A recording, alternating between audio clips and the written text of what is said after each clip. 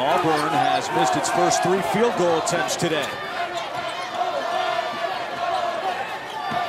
McLemore, quick 3 is good. Anthony McLemore. That's going to be a big key because New Mexico State's one of the best offensive rebounding teams in the country. Auburn, not a great defensive rebounding team, but Okeke knocking out the 3 there. Force 17 turnovers again, Lisa. You're 100% right.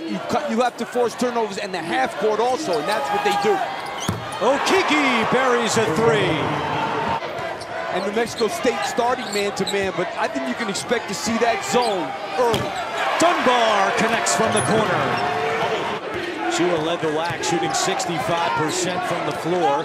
He's 3 out of 4 today.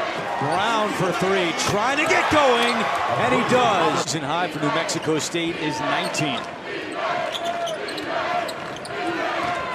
Doughty wide open, deep 3, good. Samir Doughty for the second most in school history. The record, the 98-99 team won 29. So this Auburn team has a chance to do that or better as Harper hits from the outside. Going to be tolerated, especially on this stage. Great pass. Wide open, McCormick hits the 3.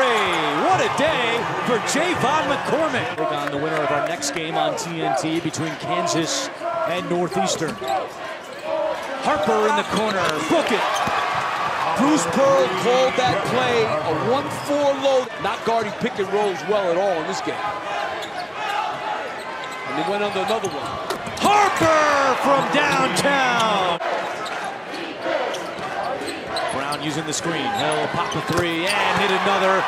11-3 of the game for Auburn.